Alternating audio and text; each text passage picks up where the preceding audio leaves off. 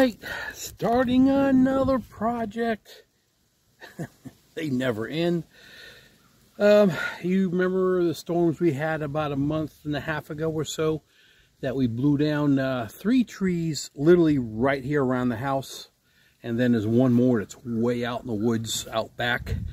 Well, I spent yesterday and I cut up the 3 trees that that fell along our property right here. I've got them in the bed of my truck. Here you go. So that's what I've got. Of course, you can see the small stuff. I did get the smallest of the limbs, the rest twigs.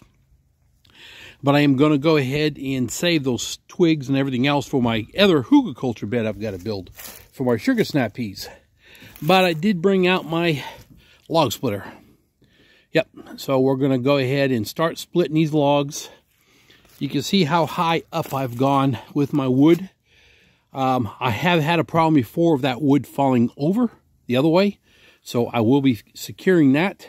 But now we're going to split this wood and we'll stack it up right here on this side. All right, here's the first 3 trees I had to split and cut up, and some's laying over there.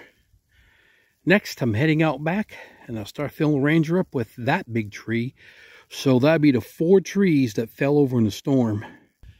All right, we're done for now. Pigs are screaming for food. All right, guys, you can see I already got a big load. That's a pretty big tree. It's all the way back here. It's that big one I told you about. It's back there. I'll show you in a minute. Got to turn the camera on, but it's a big one. Now we got to drive her on home.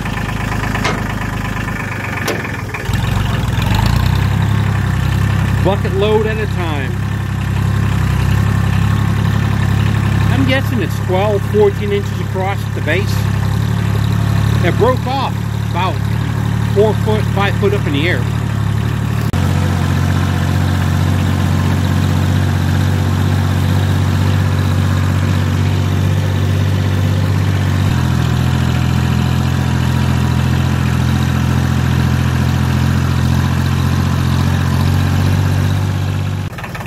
Alright, I got the Ranger sitting there. I'm going to take all the wood I'm getting, I dump it in the back of the truck. I'm going to take the truck, drive it all the way out back to where my log splitter is, and it's one thing of me having to bend over to pick up these logs to put them on a log splitter. So I do my log splitting horizontally, so I just pick this up, set it on the splitter, and it saves your back. Let me go ahead and dump this in the back of the truck.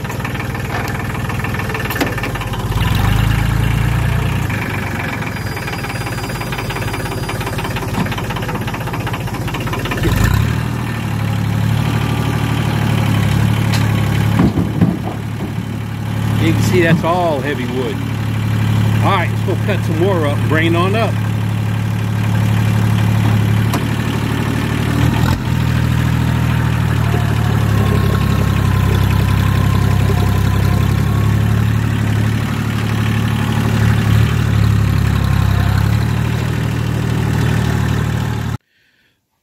Okay, well, this is day 3 of getting these trees. As you can see, the last stack that was here, I stacked up here. This is remember I always said it was a real large tree all the way out back in the back part of my property? This is it. The base measured 16 inches. This is the tree. I didn't bring my T-post driver because I was going to put a T-post in right here in the center so it doesn't do that. You know, pull out. But this is what I did. See if you guys know what these are without looking at that code. Yeah, I got 4 of them. See if you guys can figure it out. Put it in the comments. But I'm going to drive a T-post right here to stop it from coming out anymore, so none of this will fall backwards. So, but here's some more news. I am out there finishing up with this last tree. I have got a lot more trees to cut up to get up here. You know, that's priority, because if you leave them out there, they're going to get full of rot and insects. I mean, really, the wood's not that bad. And I was telling my wife that night that we had that bad storm, it had to be a mini tornado or something that snapped them. These trees were snapped off.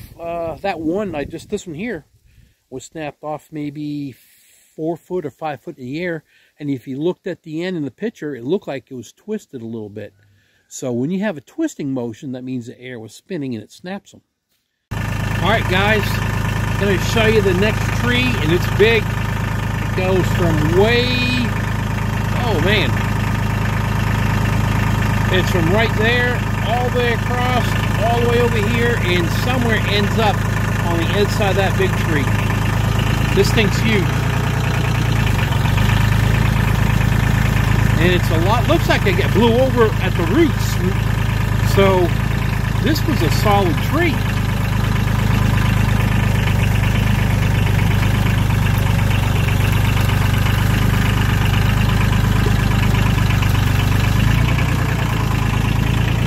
Yeah, from right there, all the way across, all the way down. I can see good wood right through there, right up over here.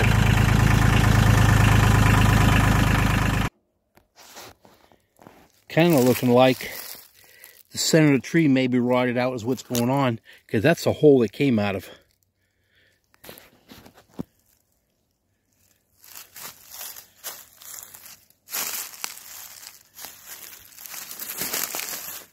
Look how long this thing is. I bet you it compares to this one right here. Well, we ain't gonna get this done until I break out the saw, huh? A lot of thicket. I hate that stuff. But guys, I wonder what that measures around. I don't know. I bet you that measures somewhere around 18 inches around, or across. Well, let's get cutting.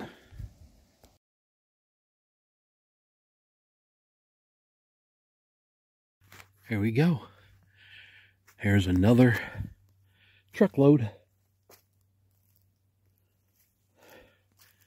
Split. And ready to get stacked. I'll let this sit, for about a day to 2 days. And once it really starts to dry out, and then I'll start to stack it in there. But main goal is that let a lot of the moisture dry off it right away here. So meantime, while that goes on, then I go and get the back of my Ranger full of another tree and just start the cycle. Here's another tree that went down.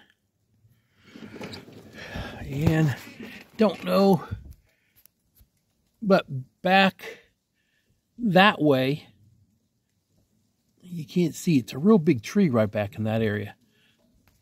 And yeah, there's another big one over there that's all apart. Now, I don't think the whole tree fell. I think a couple of huge limbs fell off. But some of the limbs kind of resemble that size down that area. So yeah, I've got a lot more to do. All right, well, can't get nothing done sitting here. All right, if you remember a few minutes ago, I was showing you where that other tree was laying down across. That's over there. But look at this tree.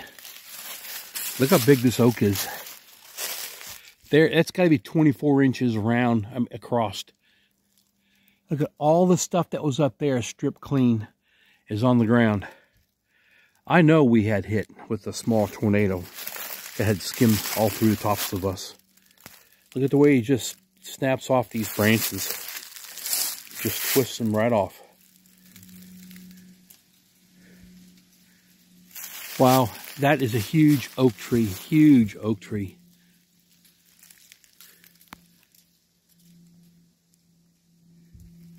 This would be the biggest one. I'm not taking the tree. Not this year. It'll have to go. It ain't going to survive. But it's going to have to be a couple of years from now before I can get to that one. Same as that last one I was just on, which is right over there. It should go this year, but I don't have a spot for it. I don't have time to make another spot. So we're going to go ahead and let those stand, and we're going to take what we can on these. All right, guys. tomorrow's another day. I got my cattle panel up. I put my T-post in. It's a 7-foot. It goes in. It comes up under the back side of that 2x4. So if anything falls against it, it'll stay good. Let's look at the front. We're done. If you hear a chainsaw running, not yet. It was. It's my neighbor. He now has my log splitter, and he's attacking his yard. There you go. Nothing like a whole stack of wood. It's 10 foot long, 8 foot depth, just over 6 foot high. So whatever that works out to how much firewood is sitting there, plus the other stack I've got by my house. So I have plenty. I'll use that stack at my house, and then probably that last row over there, I'll probably use a third of that.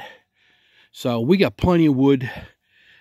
I feel that I have right here 3 years, 2.5 years of firewood. Plus, I never did get to these. They're dead. They're dried. So I'm not too worried about it. I've got firewood. I hope you all enjoyed this video. Hope I didn't bore you about cutting trees down. But hey, I'm done with this. I got a lot more to do. And you all have a great day. Thanks for watching. Thanks for supporting me. Thanks for commenting. And if you would, give me a thumbs up. Y'all take it easy.